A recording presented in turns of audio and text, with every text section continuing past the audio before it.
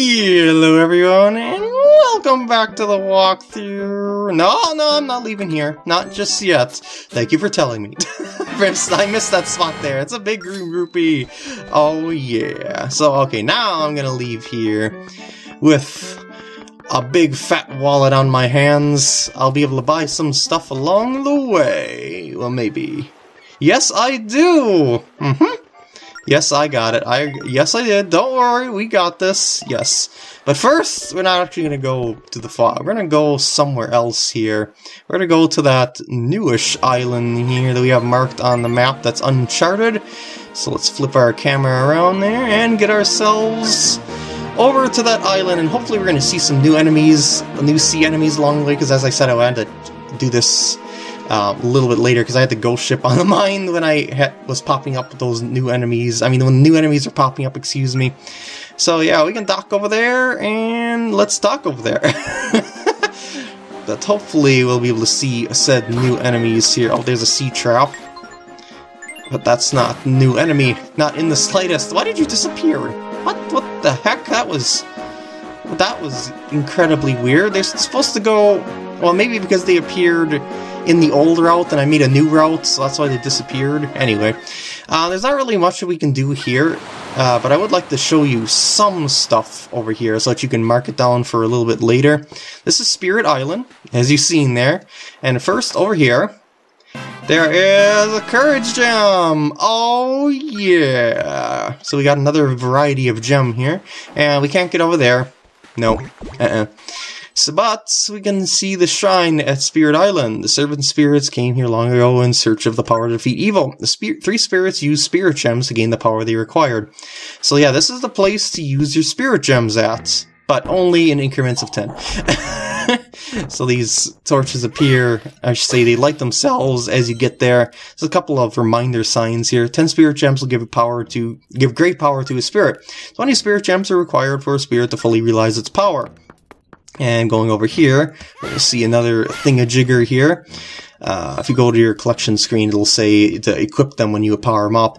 Open the collection screen, tap the spirit icon to equip the powered up spirit. Also, if you tap the same spirit, you'll deselect it. You can't utilize the spirit's power unless you equip it. Remember that. So yeah, selection screen, and you tap, yeah, spirit. But, you know, we kind of can't do that because no spirit is powered up. But we can show you the stuff over here. Well, I can show you. There's no we here. I'm the sole maker of the videos. The spirits that travel with you have not recovered their true strength. To restore their power, you must find spirit gems scattered around the world. You must bring them here. Collect these and the spirits will recover their true power. Then they will be of even greater assistance to you in your quest. I'll just do the power here. Because why not? So far you have located 2 power gems. You must find 8 more spirit gems before your spirit of power's ability will increase again. So yeah, nothing we can do here. Just something to make note for in the future. And I wanted to get the Courage Gem over there. And also, you'll notice that there's another wing to this island here. But yeah, it would be worth the trip, but we can't really go and do anything here right now. We don't have the collectibles, we don't have the items to make the trek to this part of the island. Don't have the collectibles to get powered up there. So, to the Northwestern Sea! Oh, that was a terrible line. Let's go a little straighter here. There we go. And we're off! Now, as I was saying when I was going back to that island, hopefully I'll come across some of the new enemies here that I didn't really explain along the way because I was focused on the ghost ship. And, yeah, we're gonna see just what critters we can tackle and what are the best strategies for them, maybe, if they appear randomly. You can also destroy these little gust of wind tornado here, and you can actually get prizes for defeating them. Yeah, by actually blasting them with your cannon, you can do so. Hello, Sea Octorok! Yeah, they shoot stuff at you and you can block their shots with your cannon, and that's pretty much it for them. They circle around your ship, and we can do nothing about that frog, so we're just gonna have to leave it be for now. But it's already marked on the map, though. Well, for the most part there. It's kind of low for... Actually, hold on. Maybe what I should do here, as long as I notice that it's a little bit off, I will erase the circle down here, and put the circle up here. How do you like those apples? Without erasing the frog whatsoever. I think that's a better location, because I didn't really see the frog there around that parts before, so yeah. There's only 2 frogs in this area, so there's one there, and I don't know how I managed to get it that low, but whatever. Alright, so now Northwestern Sea, since we got the route marked on our map, and we're having some slowdown, but that's okay, we could go through here and mark our route, as tightly as possible around the stones, because it'll be much safer than letting ourselves go around the stones for as long as possible, because, yeah. So let's just go and flop our way around town as quick as possible, because there's gonna be critters along the way, and it's hard to shoot them when you can't see them, so you don't want to stay here for as long as you need to, because this is a pretty dangerous place for ships. Alright, there's the Octorok hanging around here, and just tap them, shoot them, move on. Also, you should probably swing the camera around as you go to where you're going to be going, so that you can see things as they pop up. Also, try and shoot the barrels if you can see them, because they're explosive and they'll hurt your ship just as much as the enemies will. And yeah, turn. Use the boost to get through, or something like that. I don't know why I use that reference. There's no boost. I'm not a fan of Star Fox. Let's just move on away from that. It was just something that came to mind. Flying fish, shoot them before they dash at you and cause you damage. They'll just kind of flutter around your ship until you shoot at them. Yeah, it's not really a big deal or anything like that. There's one more critter that you'll find along the way, potentially, is the eye plant, which takes 2 hits to destroy, and it always appears in the path that you've drawn. And it also shoots at you Octorok style, so you have the chance of running into it as well as being shot by it, so they're the most dangerous sea enemy that you will come across at this point in the game, if I will come across it. And the beetle ship there I would like to dock at when I am able to do so, because there's something there that I should be able to get. And oh, there's an eye plant. Yeah! Awesome. And I also got a heart for my ship if I should have lost the energy, but I did not. Alright, so I'm gonna actually change my route here so I don't... I'll change my route when Beetle gets a little closer to my line, so it's in my path. And this ship here is pretty funny, and you can also get a heart container from it, so you might want to do the events that are over there, but I'm not going to do that because that's going to take me quite a while to do, and I can get by without that heart container there. Okay, now I'm going to change my route to Beetle ship here because I'm out of the fog. Well, I'm going to be out of the fog. So yeah, there we go. That was all the new sea enemies that you will come across. Woohoo! And we made it through the fog!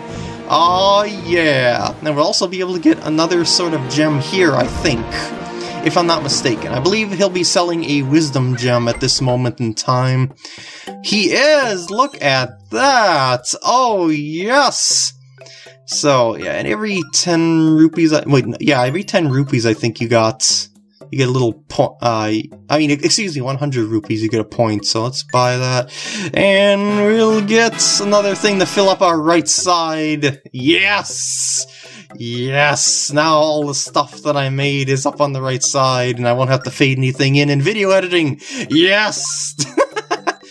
So I'm also gonna buy this, I guess. It's, yeah, sure, why not? Just trying to build up the points in my car, because the more points I get, the, better of a discount I'll be able to get on in the future, so yeah.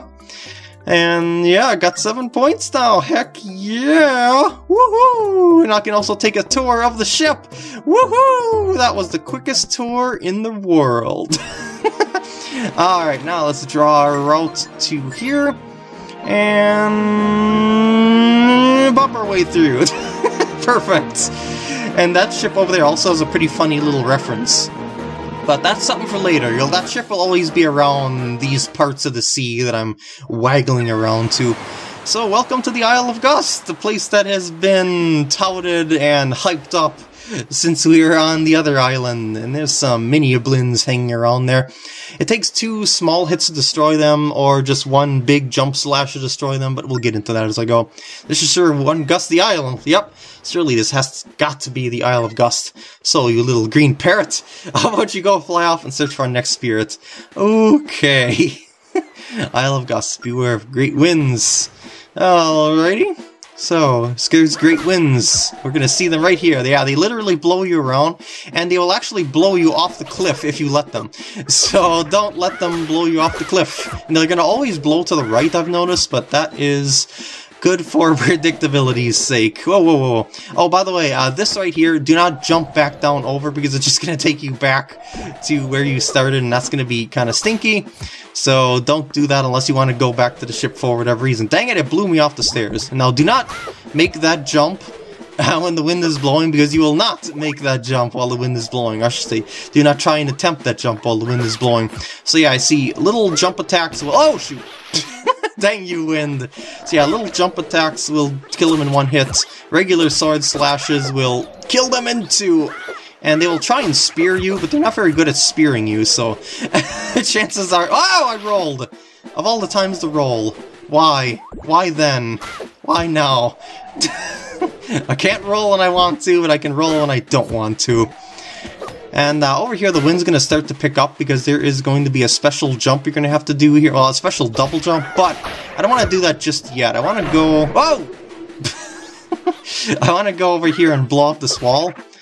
Once those bombs go back... Okay, let's grab it and chuck before it blows it away, because it's really awkward to throw bombs when the wind is blowing. Watch this. Watch it when it blows. Yeah, it does weird things. So in here, we got ourselves a little something here, and we got a Courage Gem! Yes, yes, yes, and yes. Hello. A Wayfarer's Journal. You never know where the wayfaring winds will take you next. So you made it. After months upon this windy isle, I discovered some other isles nearby. But my big discovery, the one that sets my heart aflutter, the mermaid. That is where my wayfaring destiny takes me next. So, we got something to mark on our map here for the future. And, oh yeah, that's right, I had a failed recording, and this was already marked because it still saves on your map for some reason. I forgot about that. Yeah, okay. That's perfect. So yeah, that's how I got those marks on the map, and somehow I didn't notice that whatsoever, because I guess maybe because I'm used to seeing them on my map in other playthroughs, and I'm used to just seeing them there because I leave them there. Anyway, while this wind is gusting, make these jumps. If you don't make that second jump there, just stay in the middle portion, and then just, yeah, redo, I mean, just wait for the wind to gust again, and you will be, oops, you will be golden. And I actually should be holding on to my controller here, in order for me to switch to my shovel more efficiently for stuff like this. Yeah, I had my controller off to the side there. But yeah, basically that failed recording that I was talking about, I forgot to mention when I started this, is a, I apparently didn't start the FF split recording for some reason. It showed as... yeah, it didn't record anything and didn't start or anything like that. I thought I started it. I could have swore I started it. And now I'm being paranoid that it's stopped, but it's not actually stopped, but it's okay. Anyway, this is the spot that I said don't jump back down, because you'll go back to the ship area, so let's not do that. And let's just flop on through this cave. Alrighty. And we are going to go up and around here. Well, now, if you want to, you can avoid those mini blins down below, but I really wouldn't recommend you do that. I recommend that you try and force your way through these winds here. No, I'm just kidding, actually. There is a, there's another sort of treasure chest here that we can get, and actually two things that we can get down here if you kill off all the critters. So yeah, let's kill off all the critters and get the second treasure chest to appear, because yeah, there's quite a lot of critters here to kill off, and I would like that other red rupee before it disappears, thank you. And there we go, this will make... Oh wow, I'm getting a lot of treasures here. Yeah, you can get two things here, and both will appear on the right sidebar there. First is a treasure map for killing all the critters. Again, we can't do anything about those X's. And the other thing is, I believe, another Courage Gem. Oh no, it's a Wisdom Gem, okay. So, it's another blue to add to the sidebar. And now we're going to reappear out on this side of the cave, yes! And we're going to be blowing up some windy staircases, but we're not going to make the jump to the left just yet. We're going to go over here, and whoa. We're going to go and dig this up, because there is a big green rupee. We know the value of those things by now. Careful, and get ready to run and jump. Yeah, mini blins, you are always in my way. You're just infesting the island, aren't you? Oh, wait a second. I jumped down here too quick before showing you what this is. Yeah, this right here is the cave that we came out through, so don't jump through there, or don't jump down back through there, excuse me. Up over here, I guess I could show you, just for kicks. This is the temple that we're going to be going to next. We're going to mark the spot on the map. Thusly, that was a bad X. That is okay. The temple entrance stops gusting only when the windmills have had their fill. So yeah, we can't get to the temple without doing something with the windmills, and the windmills have something to do with that X, well, poorly drawn X that's on my map right now. It's more like a arrow with overextended tips of 2 lines. I don't know. Anyway, that door is something we're going to be opening a little bit later on. Right here. What do you think those are, Link? All those spots on the ground look like they're shoveled in with dirt. Could be from the Wayfarer. So yeah, look at that. You can do that, and you can also do this as well. You can cover them up and uncover them. So any spot you see on the ground like that is a little something of wind here. Whee! Woo! Okay, I'm just messing around here too much. So over here on the left side, so there's a little treasure there. I'm gonna spin attack for that one. It goes through walls. So I'm gonna do that and go up here, and I'm gonna get this treasure, which is gonna appear on the right side because it's a power gem. Yeah, awesome-tastic. We are building up those set sidebar a lot faster than before because we have a lot more freedom to explore. So over here, now we've got another little puzzle of oh no! You are stealthy. I was gonna say, oh no, there's a dead end here, but oh no, there's a critter there too! And I touched the wall, not the... There we go. There we go. And now we're gonna hop around here. We're gonna go through... Oh no, it's a dead end! And we're gonna try and get through there. Oh no, it's a dead end! Oh no, it's a dead end! So we gotta solve this puzzle. That was a difficult puzzle. And that's all there is to see around there, I believe. So we can jump around, or just say jump down there. Another big green rupee. We know what that is. Yes. Oh, wait. I actually need that, or one of them, to get up here. Yeah, mark on the map here. Oh, I should have read this first here. The hero must blow on the 3 sacred windows to open the path forward. And I believe there's hearts in here, if I'm not mistaken. Yeah, there is. Anyway, yes, 3 sacred windmills, so yeah, get ready to mark on your map. Oh yes. Perfect. And now, I'm gonna fill these stickers in, because, oh, no! Because that'll happen. I'm gonna fill those stinkers in and not have that happen again. And now, watch out for the sandworms! Yeah, how's it going? Creatures that are sensitive to sound dwell in the sands ahead, so walk without sound and bring as little attention to yourself as possible. If all else fails, flee to a high spot before the creatures find you. Okay, so, if you go slowly, very slowly, they won't hear you. But that's not very good for walkthrough, so I'm gonna run. They're faster than you, by the way. Boing! The sand creatures devour whatever they find, so feed them bombs and you'll have a chance at survival. Yes, I will most certainly feed them bombs. By dropping it in the sand, they'll hear the sound, and they'll pop out, and then they'll explode themselves delightfully. Ooh, I want that. Yes. And I will wait for that to go back underground. I should say stop moving underground. These critters kind of remind me of Tremors. You know that movie Tremors? I saw like an action comedy movie, but I digress.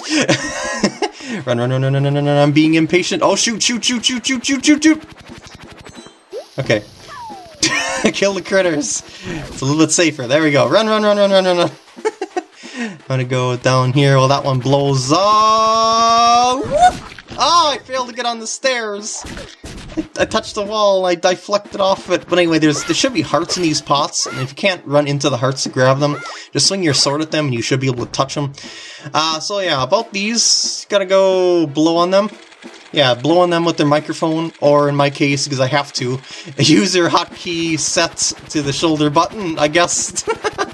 And go to another safe spot. Go, go, go, go, go, go, run, run, run, run, run, run, run. There's going to be a door that's going to open over there on that side, but that's not what I'm interested in first, because those doors are going to open only once I blow on the sacred windmills of destiny, or whatever. Go, go, go, go, yo! And one more for the road. There we go. This will open up both doors. The one over there that we passed through earlier, that took us through there. Remember when we did those jumps to get across there? Yep. That one opens up as well, which is the one that we're going to use to get to the temple. And I'm also going to show you down here, I guess, for kicks. Yeah, see here. Oh, wait, this wasn't the jumps that we took. The jumps were back over here. Yeah, this was back when I jumped up to the temple via that, but we can take a little shortcut jump down over here, and we have made it to the temple! This door also opens if you end up with this one being your last one on that side, so there's two ways back down to the temple from there. I just take that side because I find it easier to go around the place like that, because there's a sort of unmarked barrier here on the map, so yeah, that's why I go like that. Alright! Pot sound effect glitch. So here we are at the Temple of Wind, of which I'm going to start in the next part. I hope you enjoyed, and I will see you then. And I can tell this recording did not fail me this time.